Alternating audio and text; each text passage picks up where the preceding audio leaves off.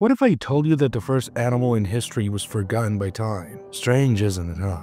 We're obsessed with firsts. The first president, the first airplane flight, the first step on the moon. But the first animal? Hardly anyone ever mentions it. That's a little odd. Because the creatures who made their debut on Earth weren't just the beginning of life. They were the beginning of everything.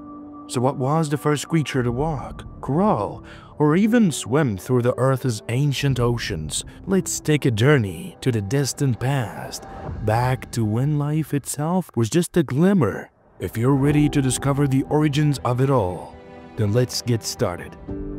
The history of life is far older than humanity. When you think of how long humans have existed, it is a mere blink in the grand timeline of life.